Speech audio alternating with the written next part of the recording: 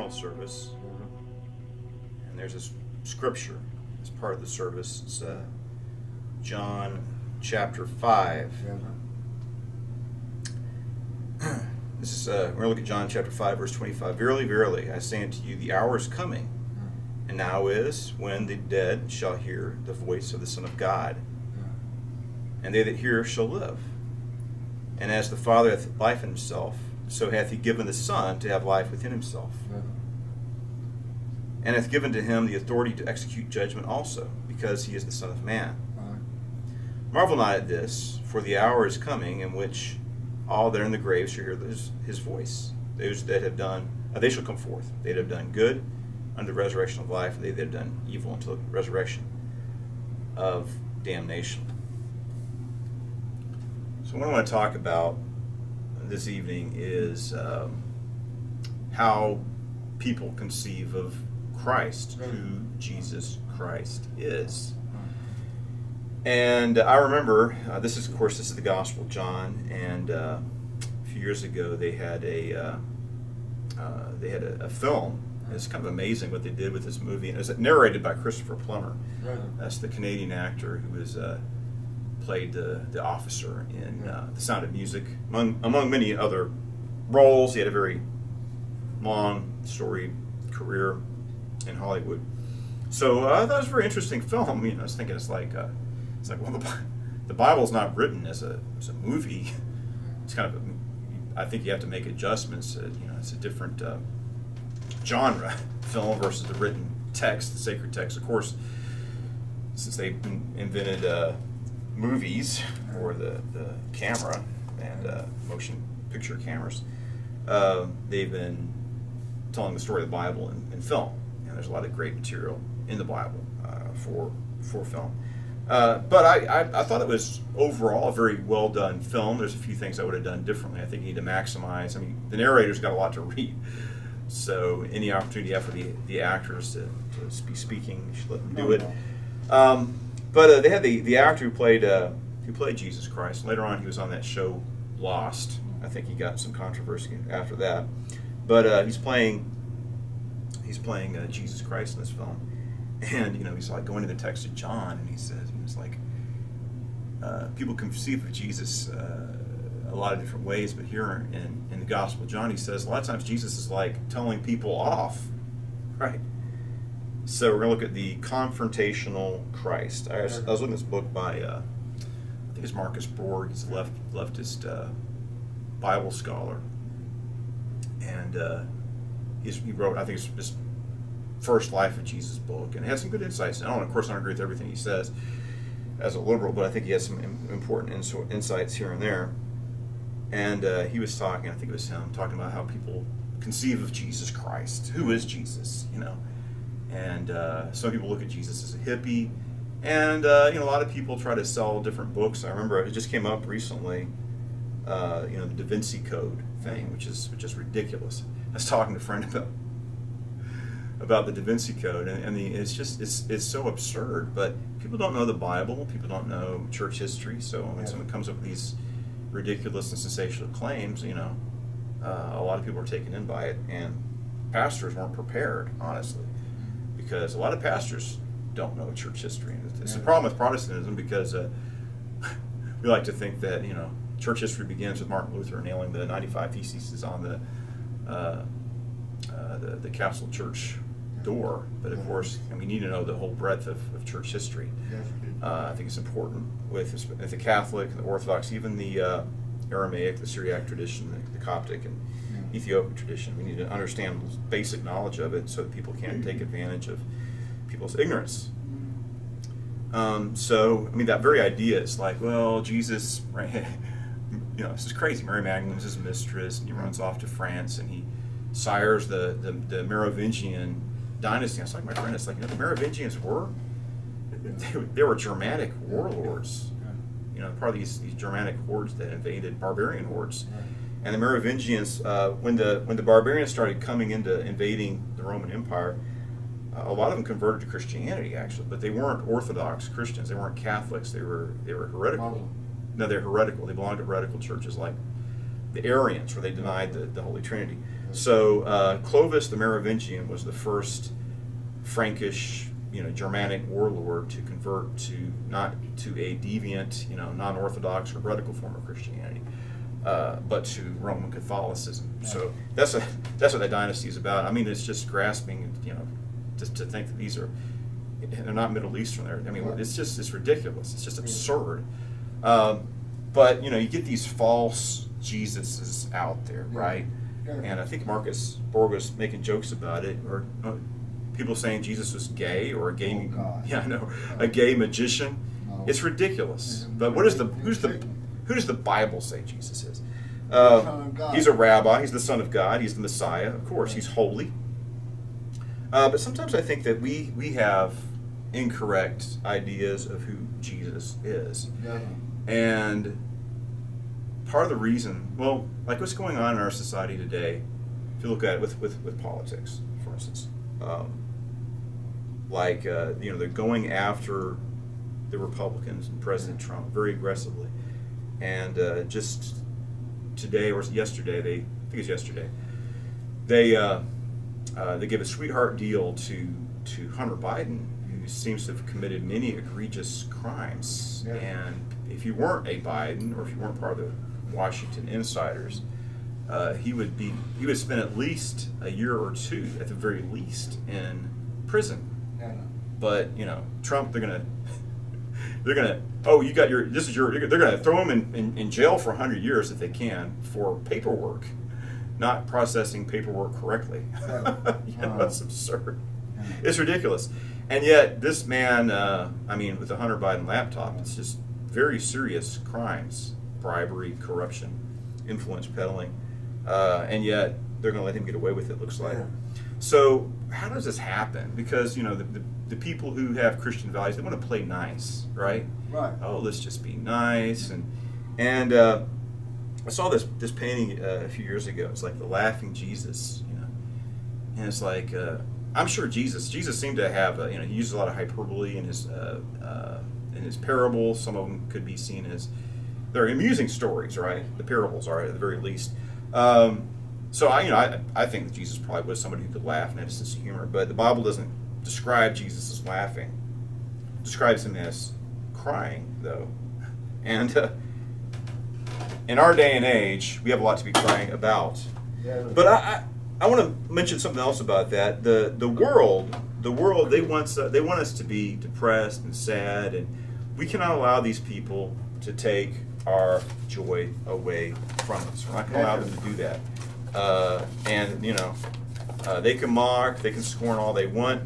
We're going to walk in the joy of the Lord, and we're going to have confidence in the truth. But there's a problem. I'll give you another example. It's like how to deal with radical Islam. For instance, Speaker's Corner. That's what it used to be called. Now it's overrun by, it's like Jihadist Corner now. But how do you share the gospel with the Muslims? And we need to. What certain Christians are saying is, don't offend them, don't contradict them, just appease them and befriend them, and don't challenge their beliefs, affirm them in their beliefs. But in Speaker's Corner, these Muslim apologists, they're very aggressive. They mock and ridicule the Trinity. They mock the Jesus, the Son of God. They ridicule the Bible and mock the Scriptures. And people want to be nice, so nobody's going up there and defending the truth of the Scripture, because we want to be super nice to these people. Yeah. Finally, Jay Smith and David Wood and Hatun Tosh, once they started turning the tables on them, it's like, okay, you're gonna mock and ridicule the Bible. Let's look at your Qurans. Look at your Hadith. How can you defend some of the things that are written in here? You're mocking us for what we believe, and challenging. Paul says that I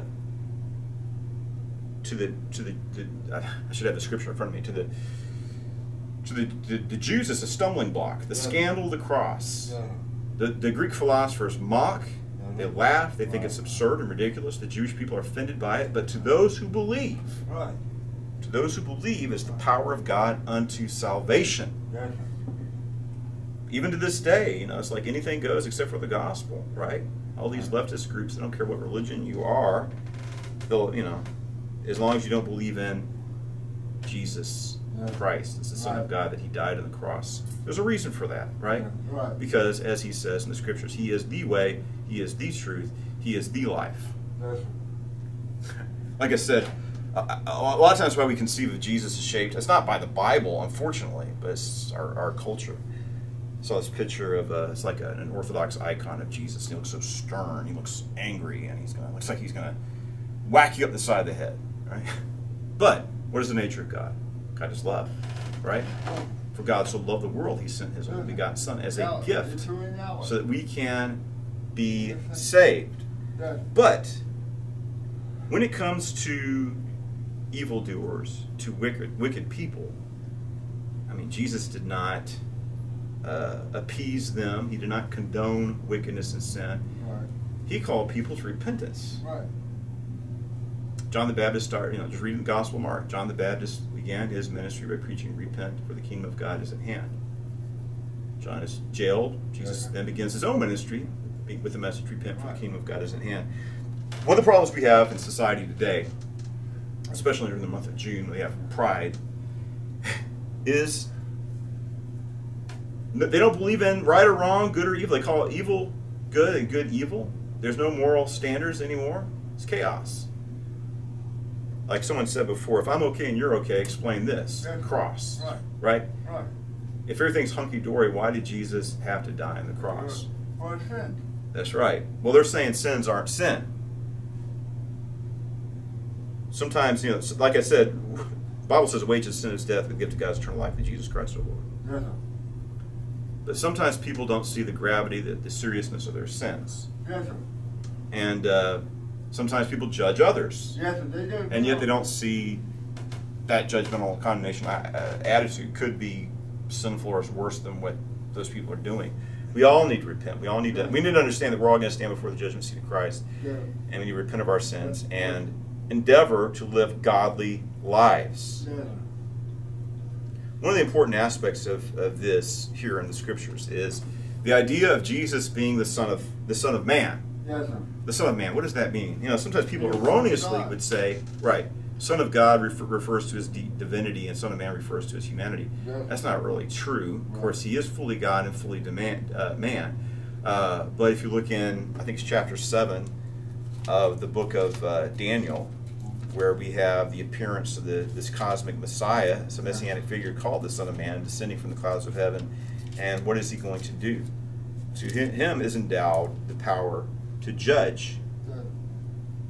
First the beasts come, and then one after another. This represents the Antichrist world system, the empires of man, cruel empires. Then he says, and I saw in the night vision, behold, one like the Son of Man. Unlike the other creatures, he's not a beast or a monstrosity. He's a human being. He came with the clouds of heaven. He's from above. And he came before the Ancient of Days, Yahweh, the Father. And he was brought near before them. There was given to him dominion and glory and kingdom, that all peoples, nations, and languages should serve him, and his dominion is an everlasting dominion, which shall not pass away. This is the kingdom that shall not be destroyed, the eternal and everlasting kingdom of God.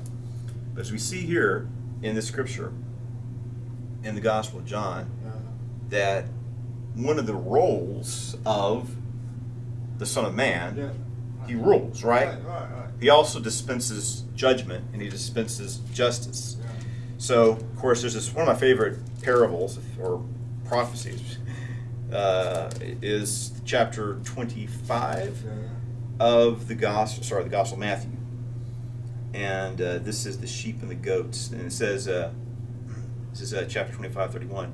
When the Son of Man shall come in all of his glory, and the holy angels with him, then he shall sit upon his throne of glory. And before him shall be gathered all nations. He shall separate them one from another, as a shepherd divided the sheep from the goats. Sheep go on his right hand, the goats on his left. And he rewards the righteous and punishes the wicked. So we see here in other scriptures, the role of the Son of Man is to judge. That's what it says here in the Gospel of John as well. So this is who Jesus Christ is. Of course, Jesus says, "Judge not, lest you be judged," but he has the authority to judge, right? Because he's that's what he took the judgment of our sin upon himself by dying on the cross. So, like I said, people just have this mistaken conception of who Jesus Christ was. I was talking to a friend of mine recently, and we're talking about this movie about the life of Christ called King of Kings. Jeffrey Hunter, who played the captain of the Enterprise before Kirk, the pilot episode. So before he did before he did Star Trek, he did King of Kings. Now, there's a lot of things I like about the movie, but they left out the cleansing of the temple. There's no cleansing the temple in that movie, and I think that's a very seminal event in the life of Jesus. He's going in the temple and he's whipping the money changers. He made a whip, kicking over the table, throwing all the animals. He's executing judgment. This is my Father's house. Get these things out of here. Because, like I said, they want to portray Jesus. People want to think of Jesus as just super nice and Jesus was nice. He's good. He's kind. He's holy. But people think that if you say what's right is right and what's wrong is wrong, and you hold people to account, well, that's not very loving. That's not very kind. That's not very Christ-like. Well, you don't understand who Christ is. It is Christ-like. When you have evil people exploiting and oppressing others, it's your obligation to speak out and speak the truth. What good are we if we don't do that? Part of the role of the church is to be the prophetic voice of God to the world.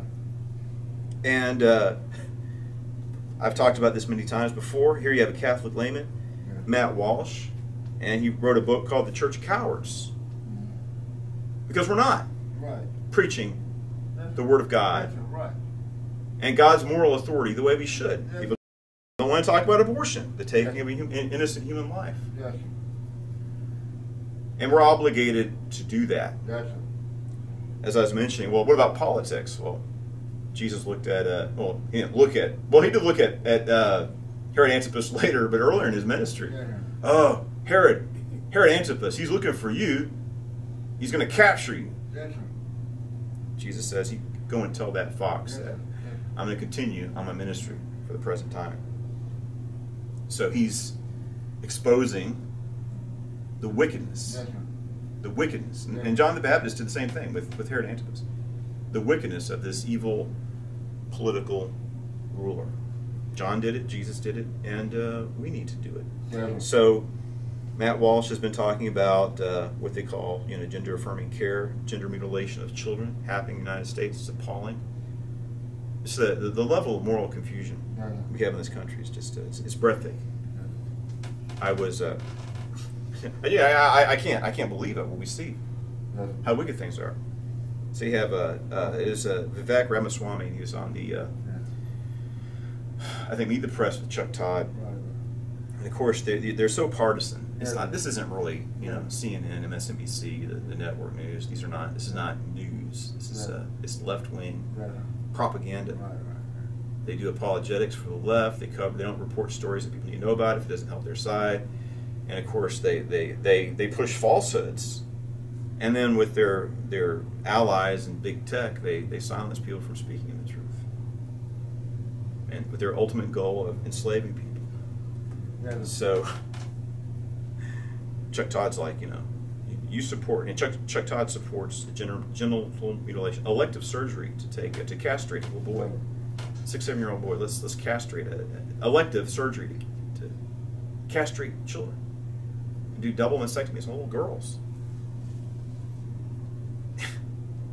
So he's attacking Chuck Todd. This is a heinous position. It's evil. It's wicked. Harming children. And yet he was attacking Vivek Ramaswamy for being opposed to that. Well, if a doctor says to do this, what kind of doctor would do something? That doctor should have his medical license taken away. He should be imprisoned. Jesus said, if you harm a little child, it'd be better if a big millstone be tied around your neck and be thrown into the depths of the sea. We're morally obligated to speak God's truth and to hold people accountable. I was thinking, what happens is we project weakness. That's not the way of Jesus Christ. Jesus wasn't a weakling. Yeah, I know. He wasn't a coward. No, what? He wasn't someone who appeased the forces of evil and allowed evil to reign against the good without saying a word. You're right.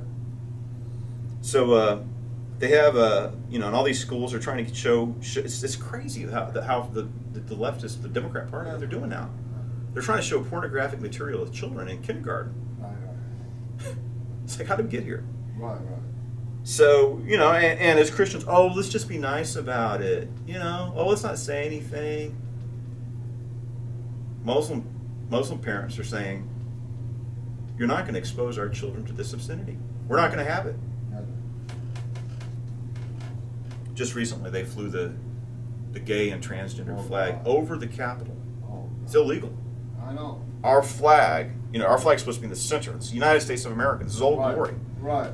But they put the homosexual political symbol in the middle. Of course, before that, remember Barack Hussein Obama painted the White House with lights. Yeah. He painted the White House with the gay flag. The color. Look at the White House; it's painted the rainbow flag, representing the, you know, that people said this shows this ideology, this political system that's defeated. That's what you do when you defeat a country. Yeah. Is you go to its capital and you fly your flag, showing you defeated them. Right. Right. So you got a lot of Middle Eastern people, Arab Christians, and majority Muslims in certain places in Detroit. Right. And the city council said, you know, we're not going to, over our state house, over our capital, we're not going to fly a political symbol. We're only going to fly the American flag, the state flag, the city flag. We're not going to have any other flags being flown over our capital. So they did that. Because they have, you know what it is? They have the courage of their convictions. And nowadays, most Christians don't. What convictions mean? Convictions. They believe, they have intestinal fortitude. That's right. They believe, there's a lot of things that I disagree with Islam. That's right. I don't like the way women are treated in Muslim countries, in Muslim society, honestly. I think it's oppressive. That's right. But they believe in what we call traditional family values. That's right. And they want to instill their moral code as is their right as parents to raise their children with this moral system. Yes. But what do we do as Christians? Right. We send our kids to public school when they're indoctrinated in leftism. Yes. Not just that, with depravity. Yes. Depravity. Yes. Poisoning their morals. Yes. I mean, it's just, it's so bizarre. The drag queen story hour and all this stuff. It's not a place for it. Yes. Okay, you can have a drag queen go in there. Can the pastor come in and read a Bible story book? Here's an example how crazy the Democrats are. You know, they support drag queen story hour in all these libraries in the public schools. Kirk Cameron wrote a book. I don't even think it was an overtly religious book. It was just based on Christian principles. And he wanted to come to the libraries and read his children's book. Clean, wholesome, traditional values. They wouldn't have them. Yes. They censored him. They protest him. Yes. So they do believe in censorship. They don't believe in free speech. They don't believe in an open society, really. Yes. We need to have the courage. Let's listen to somebody who's talking about certain virtues, right? Right. You know, honesty and, you know. Yes. But if you don't have courage, the entire moral system structure falls apart. So, Jesus, I think what people like to do is like, who were the scribes and Pharisees? They were the ruling elites, right? Jesus called sinners to repentance. That's true. He didn't condone sin. He preached righteousness. He preached holiness. If we confess our sins, God is faithful and just to forgive our sins and cleanse us from all unrighteousness. We all make mistakes. I know I have. I have lots of mistakes. But God's moral structure doesn't change. We have to conform ourselves to His moral structure. So, here's another thing about the Muslims. It's like people saying, like, you know, actually, when David Wood started challenging the Quran and confronting Muslims with these issues, instead of affirming their false beliefs, challenging them, showing the errors of their belief, and challenging them to accept the truth, Yes. millions around the world at David Wood's ministry are coming to salvation. Yes.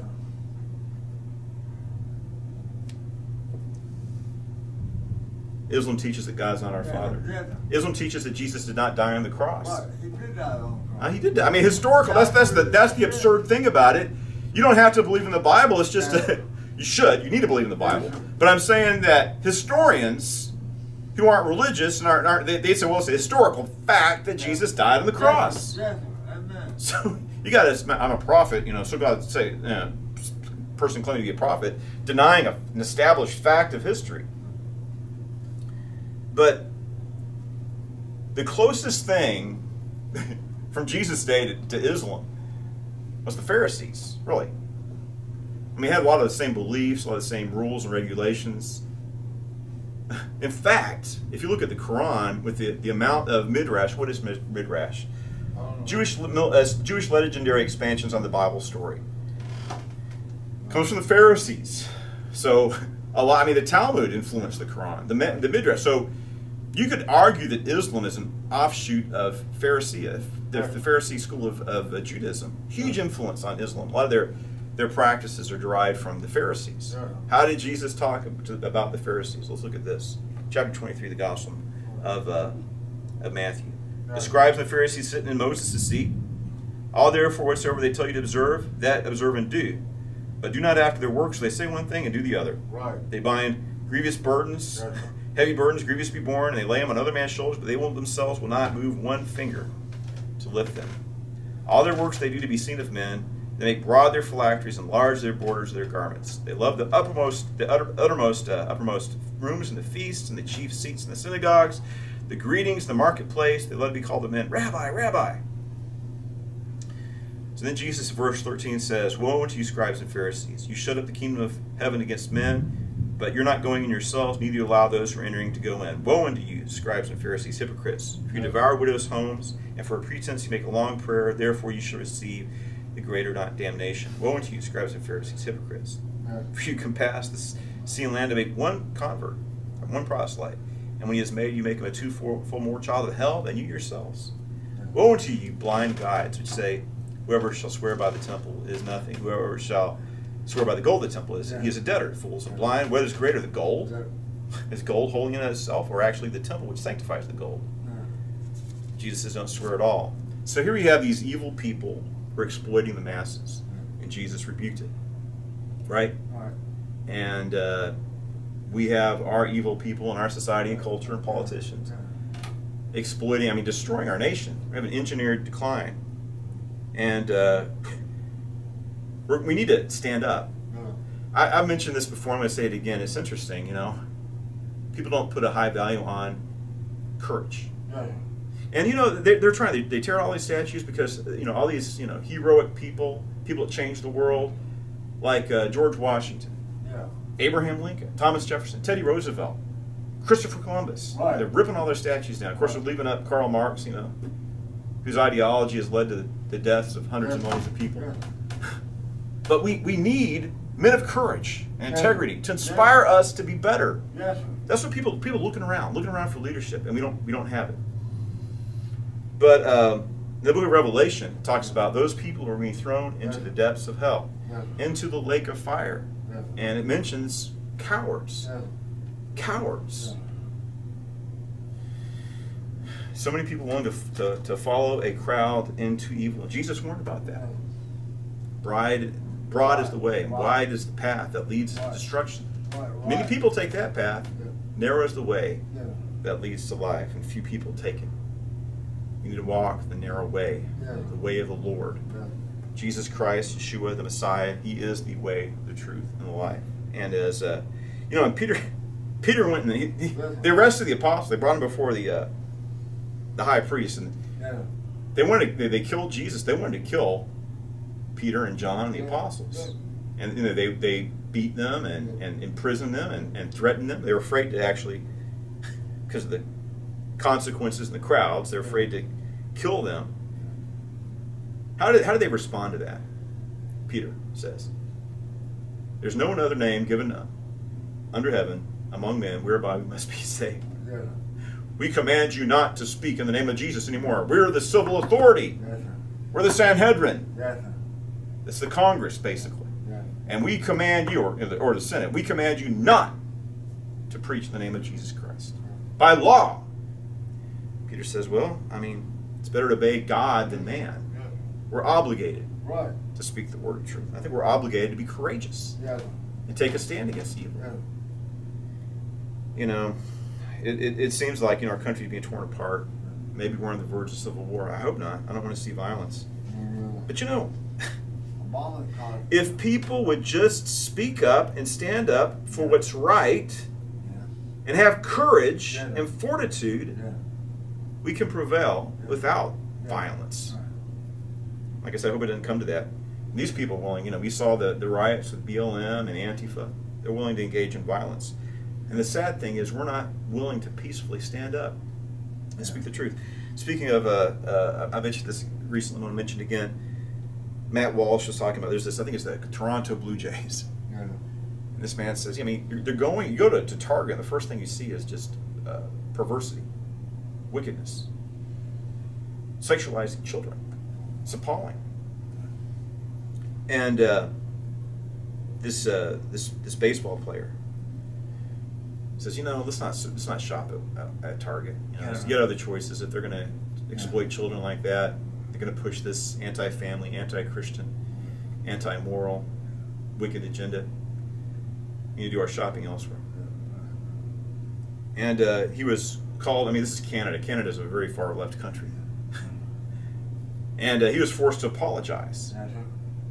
And Matt Walsh says, you can't apologize. He didn't do anything wrong.